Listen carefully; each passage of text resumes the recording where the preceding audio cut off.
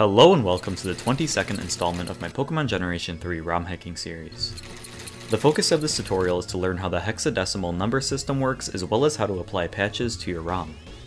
We'll be utilizing some new software throughout this tutorial, those being Lunar IPS by Fusoya and Tsukuyomi UPS by Bu. This video will be broken down in the following segments. What is hexadecimal? How do I expand a ROM? How do I create a patch? And how do I apply a patch to my ROM? There will not be an application demonstration after the bulk of this tutorial. There won't be enough applicable information given by the end of the video, so I'd rather use the extra time to better my explanations.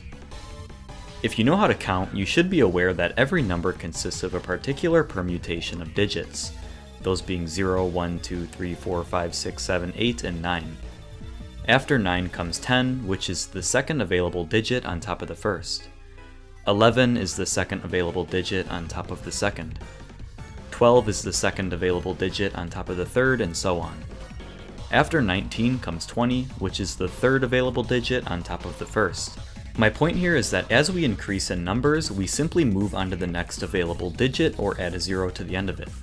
This system of numbers is called decimal. The prefix deci means 10, hence having 10 digits available for us to use. Throughout this series, we've used another number system in addition to decimal, which is called hexadecimal, or just hex. The prefix hex means 6 and deci means 10, adding up to a prefix of 16. Instead of only having 0 through 9, hexadecimal offers 0 through 9 and A through F. This gives us 16 digits to work with, as the prefix hexadeci implies. Counting in hex is very similar to counting in decimal. To give you an example, let's count to 20. 0, 1, 2, 3, 4, 5, 6, 7, 8, 9, A, B, C, D, E, F, 10, 11, 12, 13, 14, 15, 16, 17, 18, 19, 1A, 1B, 1C, 1D, 1E, 1F, 20. We used the same algorithm to count as we used in the decimal system, only this time there were a few more digits to account for. Simple as that. The reason I didn't explain this earlier is because we haven't really done much with hex values other than copying them from different lists to represent Pokemon, items, attacks, etc. I'll be showing off things that relate to hexadecimal in more depth during this tutorial, so I figured this would be a decent video for talking about it. With that out of the way, let's move on to ROM expansion. If you've ever downloaded a ROM hack, you might have noticed that sometimes patches end up in the file extension .ups instead of the regular .ips. This is because some hackers expand the file size of their ROMs due to not having enough space to finish them. In other words, they add so much content that they run out of free offsets to write data to.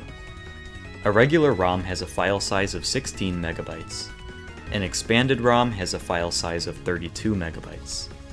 This gives the hacker twice the amount of space to work with. 32 megabytes is much more than anybody would ever need ever, which lets the hacker work without the worry of running out of space in the back of their mind. If you open FireRed in a hex editing program such as HXD, you should see a bunch of FFs starting at approximately the offset 0x720000. Everything from there going forward is free space that the hacker can work with, which is quite a lot. If you open Emerald instead, you won't see much free space until approximately the offset 0xe40000. That doesn't leave much room for extra content, which is why most Emerald hackers choose to expand their ROMs. Expanding a ROM is actually a very simple process, contrary to what you might initially think. To do this, open your ROM in XSE. Click the Tools menu item, then click ROM Resizer. Make sure the Fill Byte box shows FF, then click the Expand button. That's it. You can also shrink your ROM, but be aware that this will erase any data you write after the 16 megabyte point. Opening your ROM up in a hex editor proves that it has indeed been filled with 16 additional megabytes of FF values. Revisiting IPS and UPS patches, we're going to talk about how to create them and how to apply them. Let's say you've been working very hard on your own ROM hack and you're finally ready to release a beta for the community to download and play. Placing a ROM or .gba file up for download is illegal in the United States, and your link will be taken down immediately as soon as a moderator sees it. Because of this, you'll have to create a patch of your ROM hack and place that up for download instead. To do this, open Lunar IPS if your ROM is 16 megabytes, or Tsukuyomi UPS if your ROM is 32 megabytes. Both programs have similar interfaces, so we'll be mentioning both during the explanation. Click the Create IPS patch button in Lunar IPS or the Create a new patch button in Tsukuyomi UPS. From there, if you're using Lunar IPS, you'll need to select a fresh, unmodified version of your ROM, also known as the base ROM.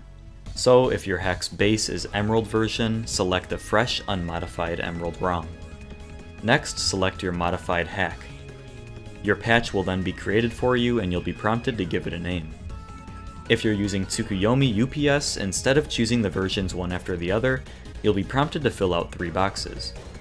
Under the UPS patch file to create box, type the desired name for your custom patch.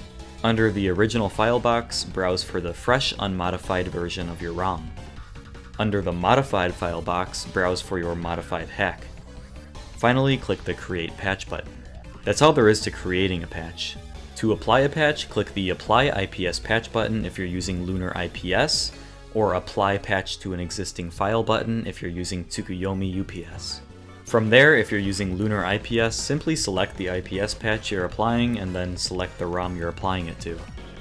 If you're using Tsukuyomi UPS, under the UPS patch file to apply box, browse for the UPS patch you're applying. Under the target file to apply patch to box, browse for the ROM you're applying it to. Finally, click the Apply Patch button.